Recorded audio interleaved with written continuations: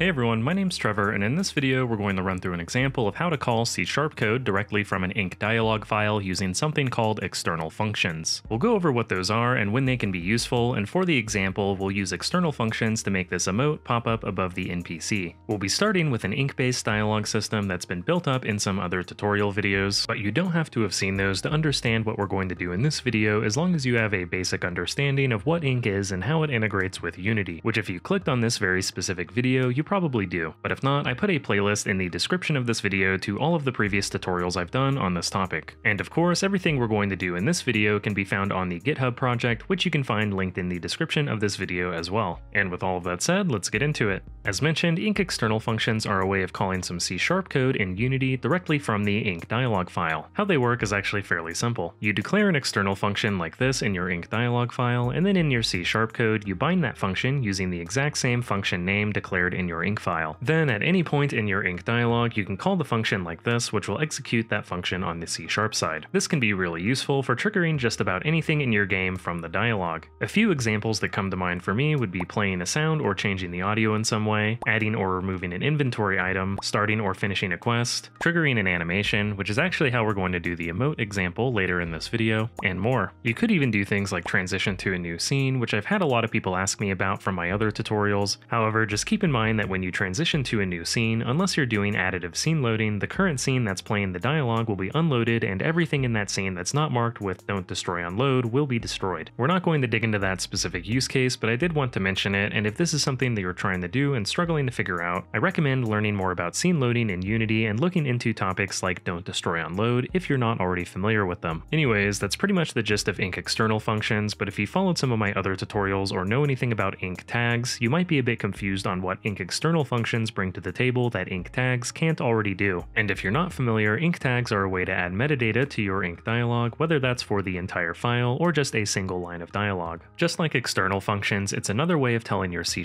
code what to do from your Inc dialog file. In my own experience, tags and external functions can be used pretty interchangeably in most situations, and using one over the other typically comes down to preference. The way that I think about it is that if we're telling the code information dealing closely with a specific line in the dialogue, Inc tags make more sense because they represent metadata for that line. However, if we're trying to perform an action during the dialogue that doesn't necessarily relate to a specific line, an Inc external function makes more sense because it's more independent from the dialogue line and more direct. Let's look at changing the speaker of the dialogue as an example. We could argue that the speaker of the dialogue deals closely with the line that's being spoken and hence change the speaker using Inc tags, and at the same time we could argue that changing the speaker of the dialogue is an action that has little to do with the line of dialogue itself and hence change the speaker using external functions instead. Each way is a fine way to go about it, and especially starting out, I think it's best to go with your gut on whether an Inc tag or an Inc external function feels more or less right in any given situation. And the more you use each one, the better of a feel you'll get for what your own preferences are. And with all of that said, let's implement an external function to see how this works. As mentioned at the beginning of this video, we're going to start with a dialogue system built up in some previous tutorials, so real quick I want to cover the important parts of that relating to what we're going to do. Of course, this dialogue system uses Inc and is integrated with Unity such that each NPC has their own Inc dialog file associated with them, and when we talk to that NPC, it simply plays that Inc dialog file through our UI. The brains behind this system is a singleton class called the Dialog Manager, which is responsible for reading through the Inc story for the NPC we're talking to and also handles logic relating to that story, like making choices, keeping track of global variables, and handling Inc tags. I've also already set up these exclamation and question mark emotes to save us some time, but we'll still take a look at how they work once we get to that section of the video for anybody that's curious. As for implementing an Inc external function, like mentioned earlier, there are a couple parts to this that we need to set up. First, we need to declare the external function in the Inc dialog file that we want to call it from, and this Inc file in particular corresponds to the dialogue when we talk to this green NPC.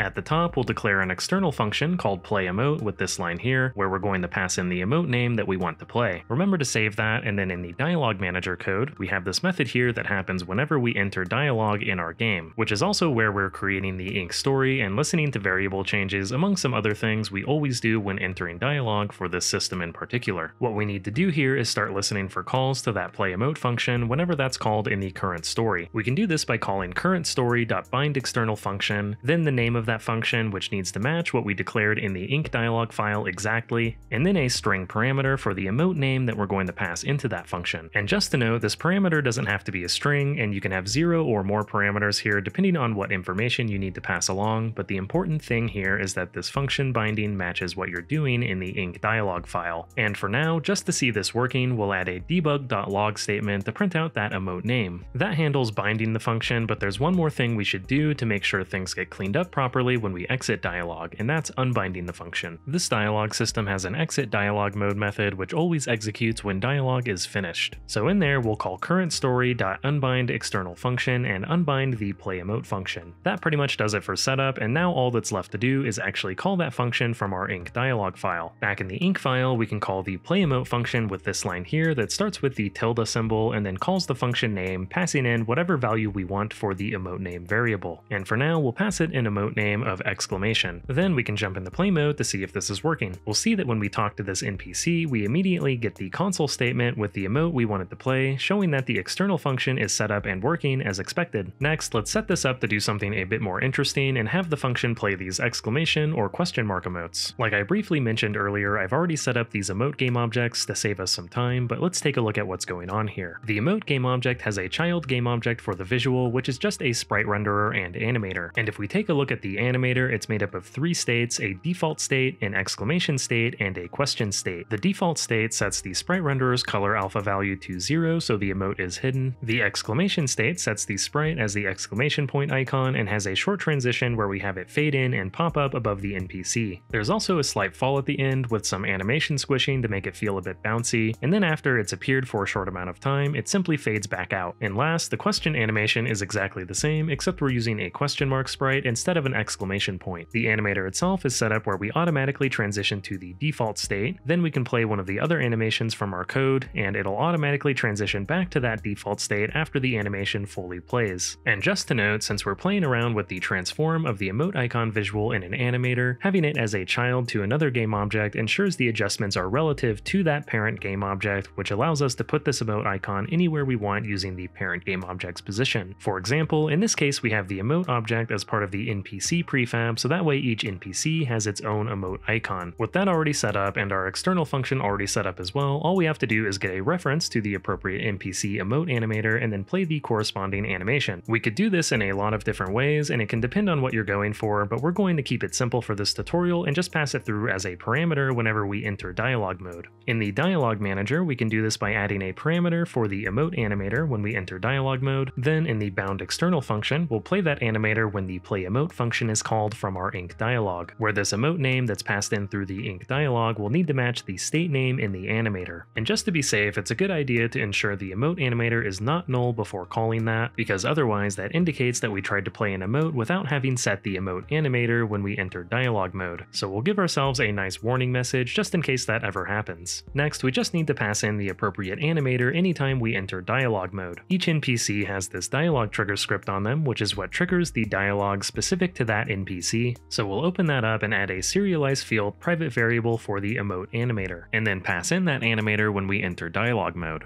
And of course, we'll need to hook that up in the inspector as well by dragging in the emote animator for that NPC into the emote animator slot of the dialog trigger script. And then we'll also apply that change to all of the NPC prefabs, so that way each one of them will be hooked up. And last, we'll go into the inc dialog file we were working in before, and we'll call this external function at a couple different spots. We'll do an exclamation point when we choose the choice happy, and a question mark when the NPC asks if we have more questions. And finally, we can enter play mode to check this out. And we'll see that as we go through the dialogue with this NPC, the different emotes are playing just like we set them up. Hopefully that gives you a pretty good idea of how to set up external functions, but there is one quirk with this that I want to cover. And that is, if we try to play an external function at the very end of our dialogue, it works, but we end up with a blank line at the end of our story, resulting in an empty dialog box at the end of the dialogue. I'm not entirely sure why this happens, but my best guess is that when we add an external function at the end of the dialogue, it needs a line to go along with it, and hence that line just ends up being an empty string. There might be a better way to go about this than what I'm going to suggest, and if I find a better way in the future, or anyone watching has a better fix, I'll be sure to include that in the pinned comment for this video. With that said, how we're going to handle this is by checking for that very specific case at the end of the inc story. In the dialog manager code, we're continuing the story in this continue story method, which ultimately continues the story, handles any tags, and then displays that line or exits the dialogue if we can't continue for any reason. We can handle this empty string case for external functions by adding a conditional check here after we've gotten the next line, where we'll check to see if that line equals equals the empty string, and the story can't continue after that. If that's the case, we'll exit dialog right there, but otherwise we'll handle tags and display the line as normal. And with that change, we can play this and we'll see that we no longer get an empty dialog panel at the end of the dialog when calling an external function. And so that's pretty much it, but as you can imagine, if we were to add a bunch of external functions, they'd start to clutter up the dialog manager class pretty quickly. It would be really nice from a clean code perspective to encapsulate all of the function bindings into their own class, kind of like we did for dialog variables if you've seen the tutorial where we implemented that. And if you haven't, don't worry, all we're going to do is create a separate class to bind and unbind our external functions, so that way all of that stuff is in one place and isn't cluttering up the dialog manager. So back in Unity, we'll create a new C# script called inc_external_functions and double-click it to open it up. We can remove these placeholder methods and mono behavior since we're going to manage this class from the dialog manager rather than put it in the scene, and then we'll add a using statement for inc.runtime. And next we'll create a method called bind, which takes in a story object and the emote animator, and another method called unbind, which takes in a story object as well. And now back in the dialog manager, we can declare a private inc_external_functions variable up top,